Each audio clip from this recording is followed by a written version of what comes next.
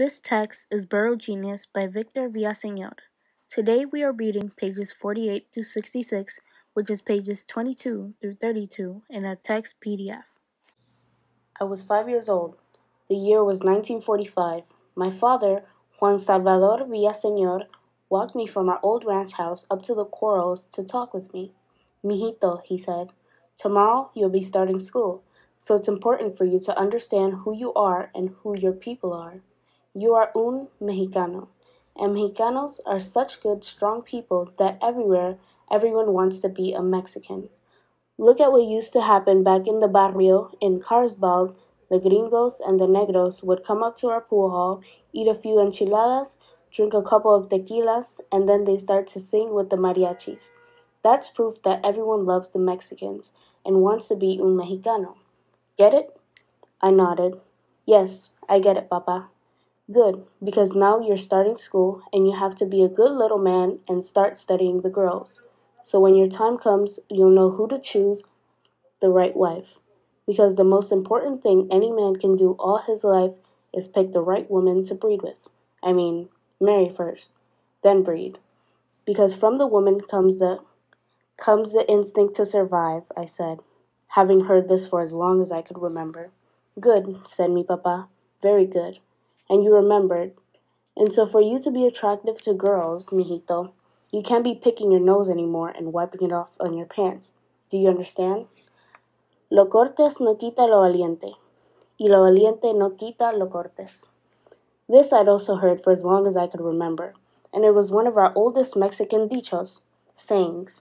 And what it said was that manners didn't take away bravery, and that bravery didn't diminish manners. Yes, I said, nodding. I think I do. And also, said my dad, as he continued smoking his big, long cigar, and we passed under the huge old pepper tree. From now on, you got to be responsible, and this starts with every man and woman knowing how to wipe their own ass. I nodded again. I was listening real closely, and every word that mi papa was telling me was because growing up on a ranch with horses and cattle and big trucks and tractors, I learned if you didn't pay attention real close to what you were told, the next thing you know, you'd be run over by a tractor or be on a horseback and have your saddle slip out from under you. Or worse still, you'd have a rattlesnake scare the living shit out of you because you hadn't been paying attention to where father-son was in the sky been watching out for the shady spots on the trail. But still, I was having a hard time listening to my dad because my brain just kept jumping around inside of my head. Hell, I'd never been away from mi familia before, and why did I need to go to school anyway? I was learning everything that I needed to learn there on the ranch. I knew how to milk cows to get milk. I knew to plant and grow corn so I could make tortillas. What else was there for me to learn? So you understanding, mijito? My father now said to me, puffing on his cigar. You're going to have to know how to be out on your own. I shook my head. No, Papa, I really don't understand, I said in Spanish. I didn't know any English. All we ever spoke on the ranch was Spanish. How can I stop picking my nose when my mocos get dry? Moca means snot in Spanish. And beginning to itch, they hurt if they don't pick them. And my ass, I never really figured out how to clean it real good yet. Do I bunch the toilet paper together, Papa? Or do I lay it on the floor and fold it real carefully so that it stays flat when I wipe myself? Who showed you to lay it out flat and fold it? I asked my father. I never thought of that. I always just bunch it together. My God, mijito, look at you. You haven't even started school yet, and you've already come up with a very good idea. I tell you, you're going to do good. You're going to do good in school. Hell, you're already thinking, and that's what education is really all about, learning how to think. Well, I felt good hearing this, but still, I didn't like the idea that I was going to have to go to school. Can I at least go to school on horseback? I now asked. I've been riding horses since I was 3, and on top of a big horse, I felt like Superman, faster than a speeding bullet and stronger than a locomotive. No, I don't think so, said my dad. Why not? Uncle Archie said that when he went to school, half the kids on the reservation went on horseback, And they got to take their rifles too, so they could hunt for game on their way home for supper. My dad pushed my back in his Stetson and scratched his head. That was a long time ago, mijito. We can't just go riding or carrying guns into town anymore. We're civilized nowadays. I really didn't like hearing this. I figured I'd have a hell of a lot better chance at school if I could take my horse and my trusty BB gun rifle. On foot, I was still pretty damn short, and going into new territory, I found out that I had a better chance if I went on horseback and was well armed. I could hardly sleep at night. I was so nervous. I kept tossing and turning, and my older brother and sister were no help, because I'd learned so far in life that you had to take your own lump when a horse threw you. Nothing anybody could tell you about getting bucked off could prepare you for the first time you ate dirt and felt so stunned that your brain couldn't even work until you'd taken a few breaths. But then, after eating dirt 2 or 3 times, getting bucked off wasn't all that bad anymore. I found this out firsthand. Monday morning, I got up extra early, washed and brushed my teeth, pulled up my bedding, laid out my clothes, and put on my new Levi's and the new long-sleeve checkered shirt my mother had gotten for me at JCPenney in downtown Oceanside. I loved going to Penny's with my mother because at Penny's they had a jar attached to a wire that they'd put your money in when you paid for something, and the jar was then pulled on a wire real fast up to a little window above the store floor. The jar would then somehow miraculously slow down just as the windowed man reached out. Took the jar, opened it, and took out your money, made your change, wrote out a receipt, and then put everything back in the jar and pulled the cord, and the jar came flying back down on the wire as fast as a bird with its axe on fire.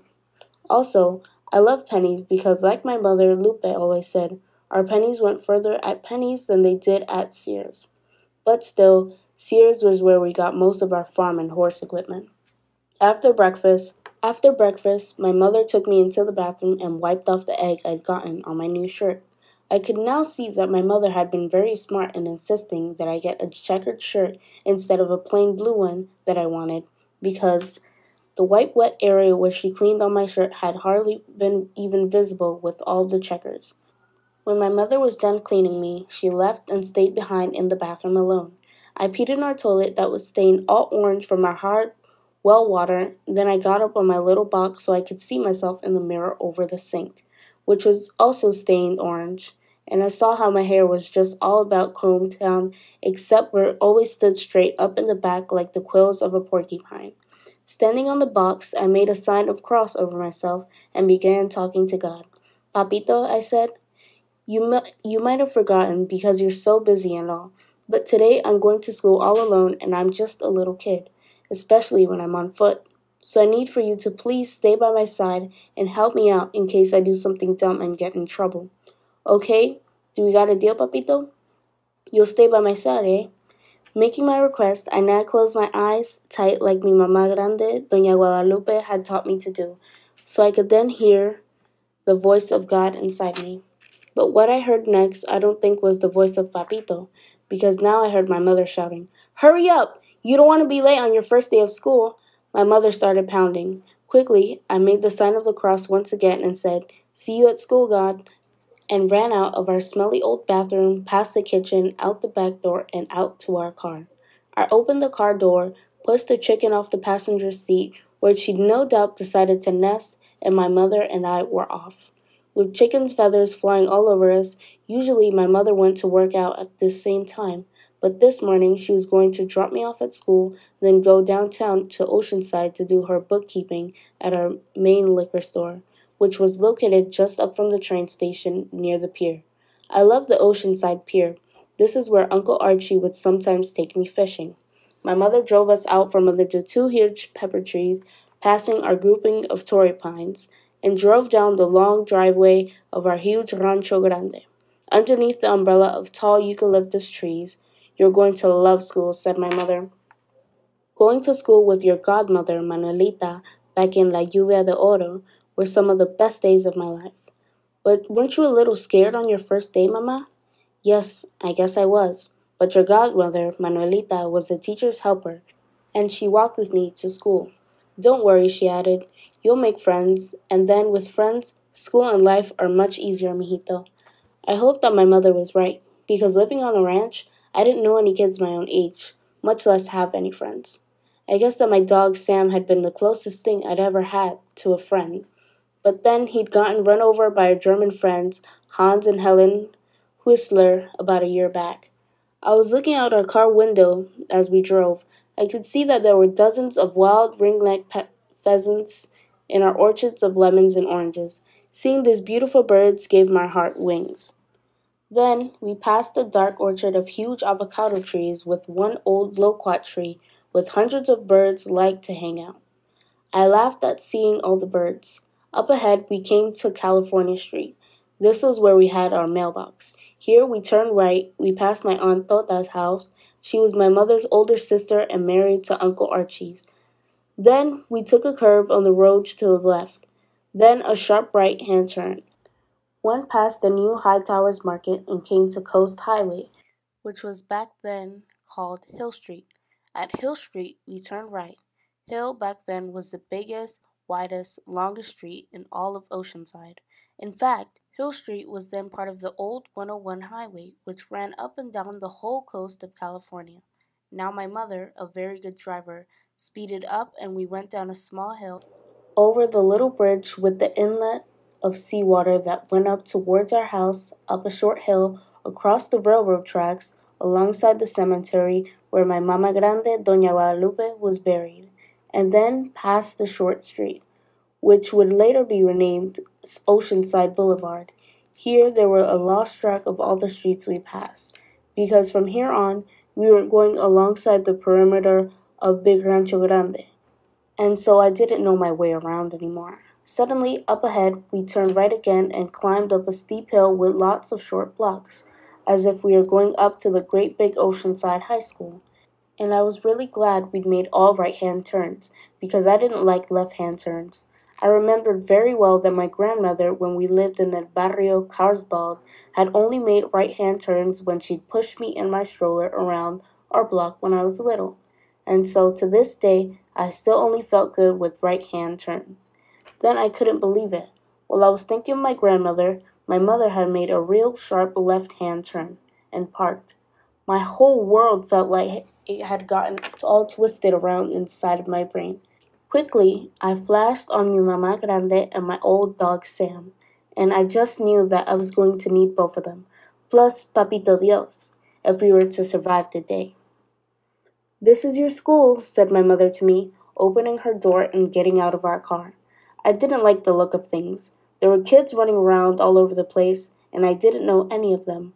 My mother closed her door and came around the back of our car and opened the car door for me. "Come on, mijito," she said. "No," I said. "I don't want to go, Mama." "But you got to," she said. "Why?" I said. "Papa didn't go to school, and he always says that all person has to do in this country is die and pay taxes." She laughed. "Well, that's true when you grow up, mijito, and go into business, but right now you're still small, so you got to go to school before you can pay your taxes and die. Come on," she added. "Give me your hand and I'll walk you in." I still wouldn't give her my hand. "Mama," I said, "can you please stay with me for my first day of school?" "I don't know if I can do that," she said.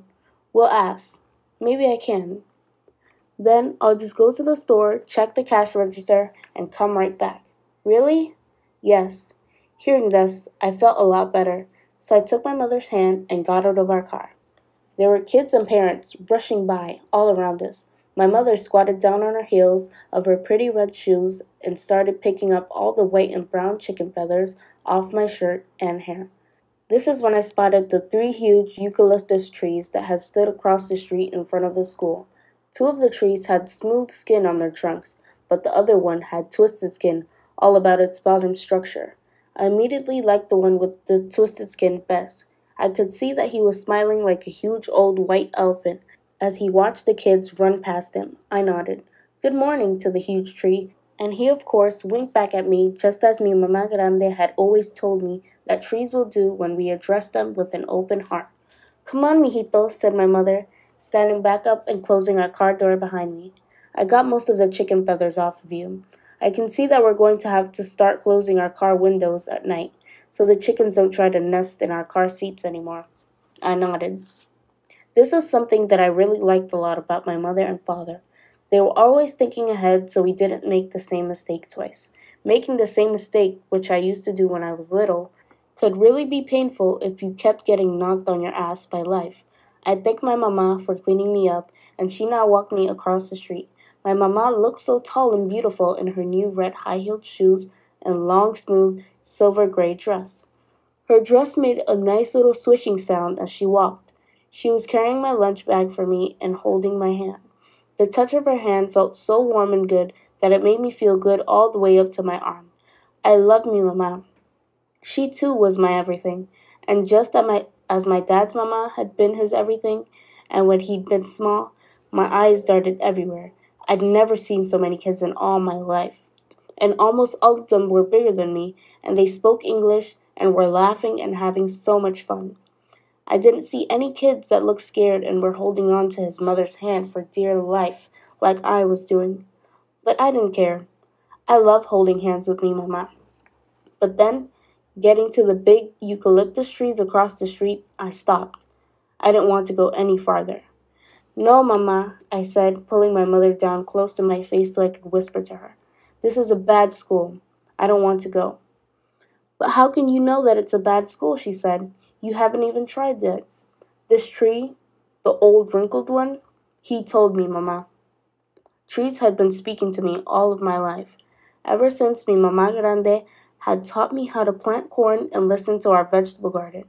And old trees not only liked to talk a lot, but they were also really worth listening to. My grandmother had explained to me, because they'd seen lots of life and so they were real smart. What did he tell you, mijito? Asked my mother. He told me that bad, awful things happen in this school. And did he then tell you not to go to school? No, he didn't tell me that, Mama. He said that I'm going to have to be very careful and very strong at this school. You see, mijito? Then this tree isn't telling you not to go to school here. He's just telling you that you must learn to be careful and strong. Just like my mother's crying tree used to advise me back in La Lluvia de Oro during the revolution. So come on, mijito. You must be brave, and if anything really bad does happen to you, before I come back from the store, then you just run out and hug this tree, your friend, till I get back, okay? Okay, I said, feeling much better now. And I promise not to pick my nose, Mama, even if my mocos get dry and itch real bad. Good. And here, take my handkerchief, said my mother. This way you can blow your nose like a gentleman, instead of picking your nose like a foolish tontito. Hearing this word, tontito, I laughed because it meant dummy, but in a very affectionate way. Taking mi mama's handkerchief, I felt so proud because I knew that mi mamá grande had especially hand-embroidered this handkerchief with the little red roses for my mother. Quickly, I put the handkerchief in the right back pocket of my Levi's, and we now went past the 3 huge eucalyptus trees, through the wire mesh gate that was way taller than me, and up towards the building of the school itself. Inside the fence, kids were playing ball and running every which way. One boy came rushing by us so fast, chasing after a big white ball, that he bumped into me, almost knocked me down, and when he saw how I was holding on to my mother's hand, he laughed, calling me a sissy, or something like that. But I didn't let go of my mother's hand. No. My dad had well explained to me that a real man didn't get offended if other men ridiculed him for staying close to women of his familia. A real hombre was proud of being close and loving with the women of his life.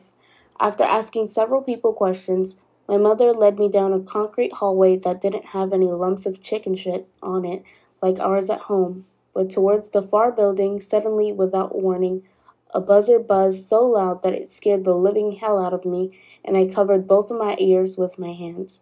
Now kids were running fast in all directions, and parents were waving goodbye and going out the wire mesh gates to their cars. My mother and I were just about the only people left on the playgrounds. This was the first time I heard anyone else speaking Spanish besides my mother and me. This other Mexican mother, who had 3 little kids with her, seemed to be even more lost than my mother and me, and asked my mother for help. My mother took her slip of paper, read it, then pointed towards the same building where we were headed. I then saw that she had a girl who was probably just about my same age, but the girl looked taller and braver than me. Quickly, I guessed that this was the type of girl that my dad would say I should breed with. I mean, marry first, then breed. Because you see, ever since I could remember, my dad had been telling me that any breeder of fighting bulls or fighting cocks knew that when he finally found a good bull or cock, he didn't ask who the rooster or bull were. No, he asked who was the cow or the hen, because the cows who carried their young in their bellies, and the hens, who knew how to build their nests and sit on their eggs, have been given very special instincts by God. Women were the foundation of any home or tribe or nation, my dad always told me, so it was never too early for a boy to start studying girls, so he'd know how to choose the best wife. So I now watched this girl as she walked alongside her mother as we all walked together to the far building. She was real pretty. My mother knocked on the door. A tall woman opened the door and read over the slip of paper that my mother gave her, and then indicated to me to enter the classroom and go to the rear of the room. But the room smelled funny, and all the kids in the front of the class were staring at me. I froze, refusing to let go of my mother's hand. Then the tall woman, our teacher, read the other mother's form, and gestured her daughter to also go to the rear of the classroom, where all the Mexican kids were located. And to my surprise, the tall, dark-haired girl kissed her mother and then turned and did as she was told. Seeing this, I let go of my mother's hand. I was mystified by this girl. My God, she looked so brave, just walking right down to the center aisle with all the eyes of the other students on her. Myself, I was ready to pee my pants.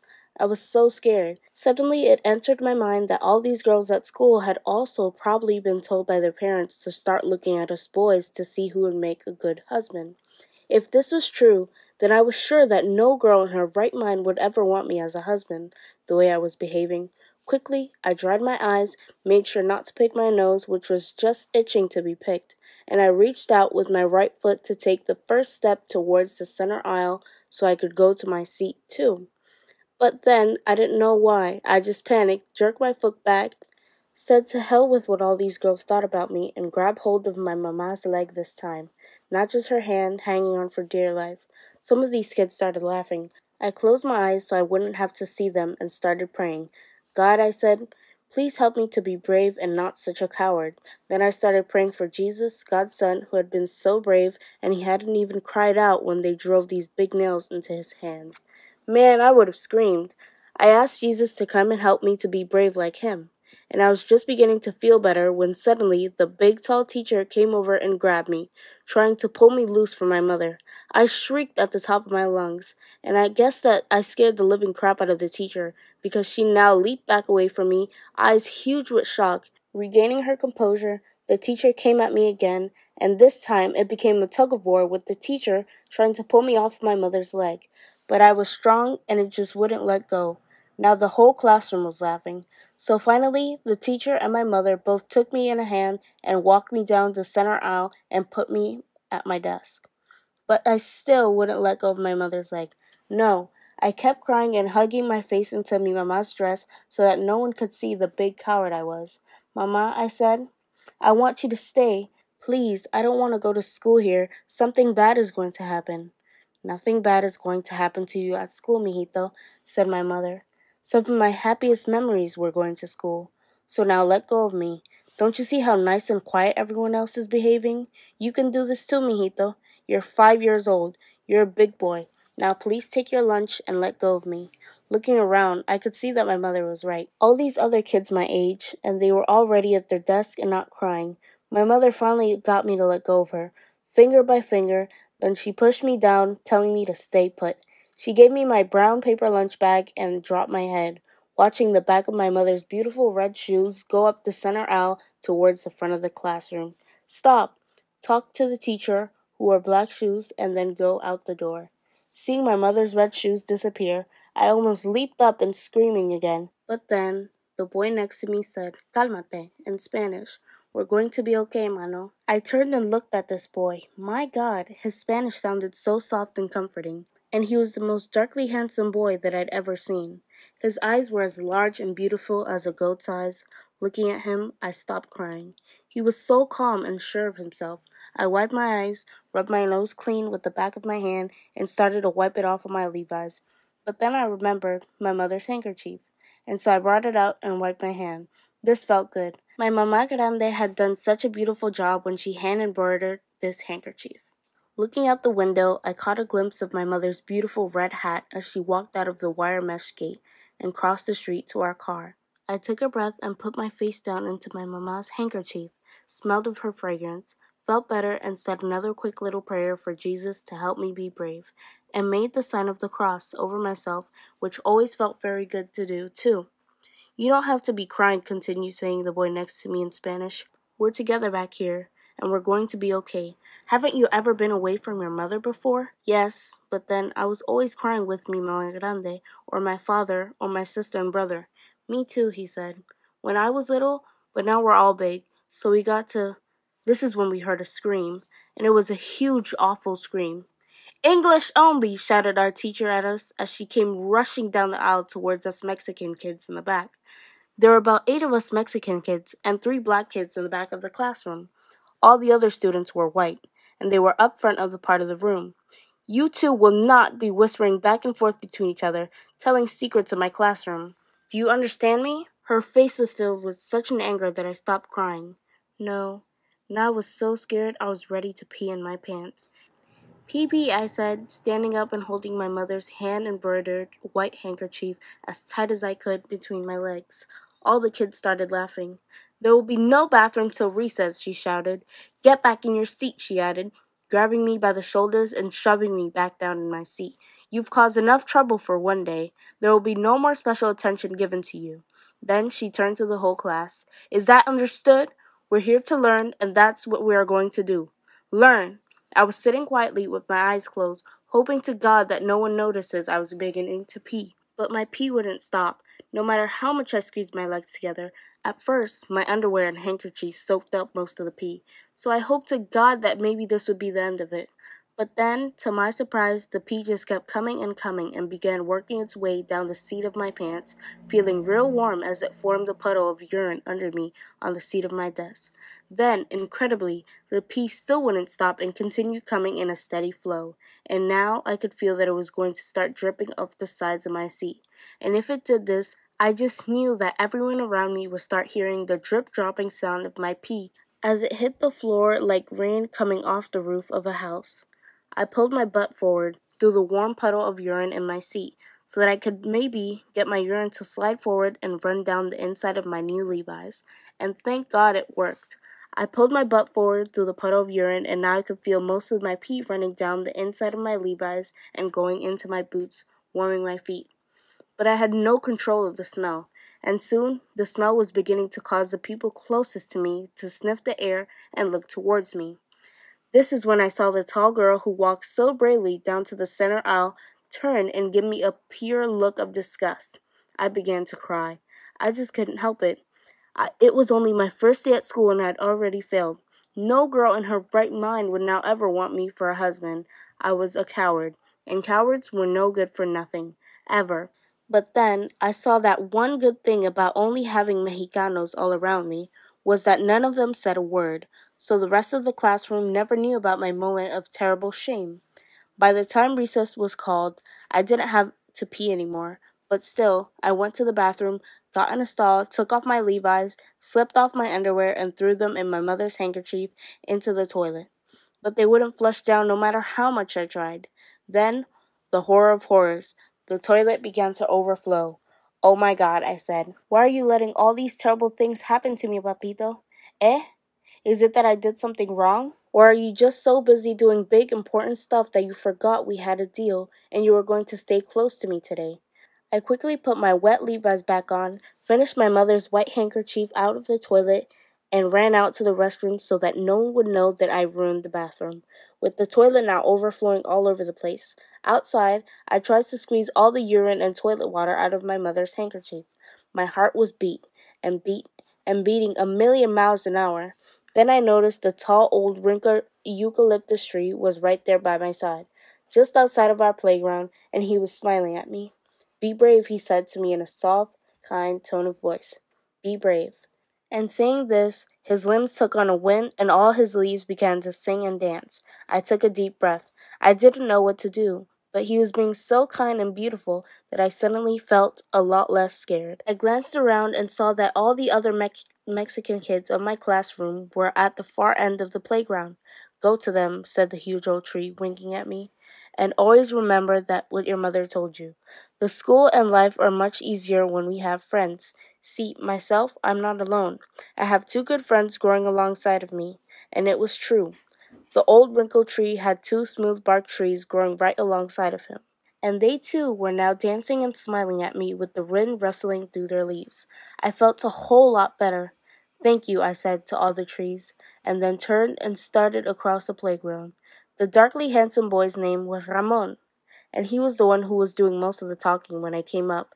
None of the other kids paid any attention to me. Who could blame them? I was the biggest crybaby of the lot. What are we going to do? I asked one boy. I don't know, said Ramon. But one of the things for certain, they're treating us like we're a bunch of pendejos. Pendejo was a very strong word in Spanish that meant stupid ass, but really had even more science and chile to it than that. We all quickly agreed with Ramon's assessment of the situation and were now voicing our own opinions and just beginning to feel better among ourselves when suddenly, out of nowhere, a huge muscular woman teacher who had the voice like a man rushed in on us. No Spanish, she bellowed. You were all told that in your classroom. There will be only English spoken on the school grounds. Do you boys understand me? Pee-pee, I said under my breath, wondering if pee-pee was Spanish or English, and once more I squeaked my legs together real tight, hoping to God I wouldn't pee again. To my huge surprise, as the rest of us all went silent with fear, Ramon went right into talking Spanish in a calm tone of voice, saying, they're not our parents, they have no right to be yelling at us, especially when we're out here by ourselves. I told you! No Spanish, yelled the teacher, grabbing Ramon by his shoulders and shaking him. Oye, you're not my mother, shouted Ramon at the huge teacher. Let go of me. You have no right of grabbing me. But she didn't let go. She now grabbed on by his hair, shaking him all the more. No Spanish, I said, she bellowed. You hear me? No Spanish. La tuya, vieja pinche mala, shouted Ramon. What did you say? Yelled the teacher. Don't think I don't know your dirty, spicy words. And she slapped him across the face, once, twice, 3 times, but still, Ramon continued to speak Spanish, telling us not to fear, that we were Mexicanos, and that we weren't their slaves. I quit crying, just like that. My God, I couldn't believe it. This boy Ramon had to be the bravest human being I've ever seen. And the huge teacher, she just kept right on slapping him until his face was covered with blood. I dried my eyes and thought of the pictures of our good Lord Jesus on the walls of our church when he'd carried the cross on his back to Calvary. Quickly, I made sign of the cross over myself, and I was saying a quick prayer when the buzz buzzed and she finally stopped hitting Ramon. And my God, Ramon was just a little 5-year-old kid like the rest of us. She dragged him off towards the bathroom. The rest of you dirty little spicks get to your classroom right now, while I wash this little warp's mouth with soap. Another teacher, a man, came up, but he didn't yell at us. He'd seen what had happened, and he had very nicely escorted us back to our classroom. I'd been right when I told my mother that something bad was going to happen at the school. My mother had been gone less than an hour, and already things were going so bad, it seemed to me like it was the end of the world. That day, my mother never came for me until the end of school, and when I saw her, I got real mad and yelled at her. Mama, I shouted, why didn't you come back to stay with me like you said that you would? I did come back, she said, but the school authorities told me that parents weren't allowed on the school grounds unless it's an emergency. Then she asked me if I was okay. I shrugged. I didn't know what to say. Compared to Ramon, I guessed that I was okay. And at home, that afternoon, I tried to wash my own Levi's in my mother's handkerchief so no one would know my terrible shame. Then at dinner, when my father asked me how my first day of school had gone, I didn't know what to say to him either, because I didn't want my dad finding out that his son was a crybaby coward, and that he'd been a fool to have ever told me that everyone loved Mexicans, because they didn't. Our teachers hated us Mexican kids. So all I said was, okay, fine, Papa. And I said nothing more that day, and I didn't say anything the next day either, or the day after that. And each day, things at school got meaner and more terrifying than the day before. They were crucifying Ramon. They were really hitting him and hurting him, because he was the only kid among us who wouldn't break. Finally, By the end of my first week of school, I was having a nightmares almost every night and wetting myself in my sleep too. And I'd never been a bedwetter before. I just couldn't help it. All night long in my dreams, tall, huge teachers kept chasing us Mexican kids, and they had big, sharp teeth like a dog's. And we kids had to keep running or we were going to get eaten alive if we spoke any Spanish. And sometimes, my God, Spanish would just slip out of our mouths. School became a living hell. And at home, I no longer wanted to listen to my father's stories around the dinner table about how great we, los Mexicanos, were. My dad was a stupid fool. He had no idea what the hell he was talking about.